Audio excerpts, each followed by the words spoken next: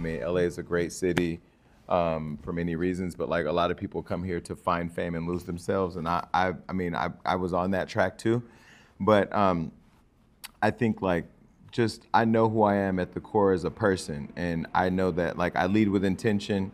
And sometimes I struggle between like being misunderstood, but also understanding that like I've only shown parts of myself too.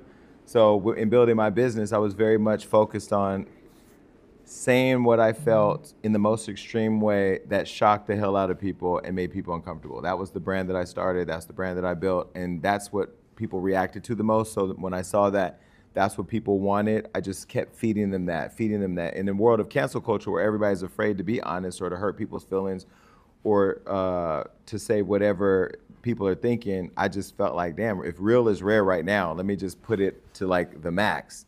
And I would be uncomfortable. I would not be uncomfortable. I would walk in a room and there would be rooms I'd walk in and I'd feel like just the air suck out of the room, like when I walk in. And I would find humor in that, which is kind of sick when I think about it. But then now, like, I know when I walk in a room now, I know that even if there are different perceptions of who I am, because I've evolved and I've started showing more layers to me, that I know when I walk in now, like, I know there's respect. I know people will respect me for what I built.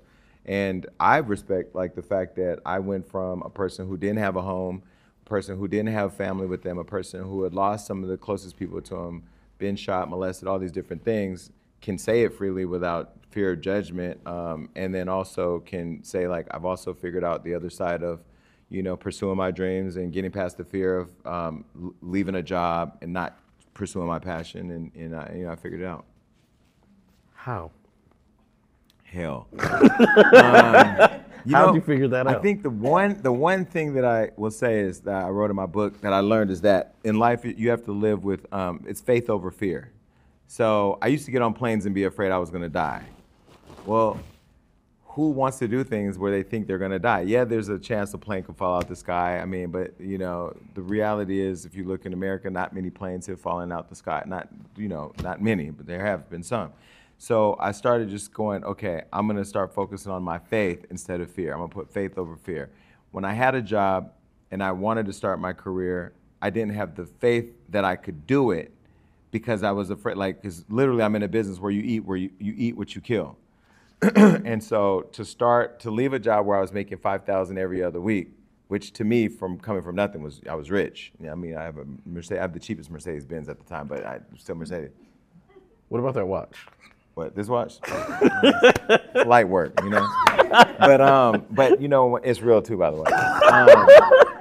Because there were days I didn't have the real watch, the make it till you fake it thing, whatever. But no, I mean, I knew, I said, okay, I was faced with this choice of like staying in my career and lying to people because that's what they wanted me to do, or leave my job without a plan and just figure it out. So I left and I figured it out. I mean, it was a journey, but it was hard. And that's why, like, nowadays with this newer generation, everybody wants this microwavable success. They want it right now. Social media, I want the car right now. I want this right now. I want that. Nah. And Floyd, I credited Floyd Mayweather this at my award show. He said to me, because I called him one day and said, oh, I want this. I was living in a studio apartment, and I had a Dodge Challenger with expired tags. I had just started my business. I had no money. I was 323 pounds at the time. But I was really focused on, I'm gonna do this, I'm gonna do this. He said, listen, you're gonna get all the things you want, the watch, the jewelry, the cars, the house, you're gonna get all the money, you're gonna get everything you want. You're gonna become the Floyd Mayweather of media, but it's not gonna make you happy. It's not gonna change anything about how you feel right now, just so you know that. And I remember I felt insulted, because I'm like, this is a billionaire telling me this. And I got off the phone, probably talked shit about him. And then, one day I got it all. I mean, I don't have the billion yet, but a billion wasn't even a goal. But after you reach multi-millions, you're like, okay, I want to be a billionaire. It didn't change anything. In fact, it added more stresses that I didn't have before, because now friends started changing. Family started treating me like a celebrity, not a person. People start creating narratives about me. One lady, I'll just say this really quick. I low-key want to strangle her, but I'm in therapy. I'm openly gay. I love being gay. I take pride in being gay. I wouldn't even know what being straight would feel like at this point, and shout out to everybody who's been through divorces. We don't have those issues at your rate yet because we just barely got the right to get married. But I remember this YouTuber going online and saying, oh yeah, Jason lost all that weight. He might have dirty blood, basically saying I have HIV. Now the old Jason, the things I would have done to that person, I would have had my investigator find her address. I would have sent her flowers with a necklace camera on it so she know I saw her. Like, I mean, I would have did so many things on top of going online and putting her ugly children on there, right? But I didn't, because I'm in therapy. In therapy. She do got some ugly kids though, I'm just saying. But I don't attack people's children because that's not nice, but I'm in a safe space. Hey, everybody watching, you know, and she know who she is. But anyway, I didn't attack her children or anything, you know, but it's one of those things where like, I don't have to defend what isn't true.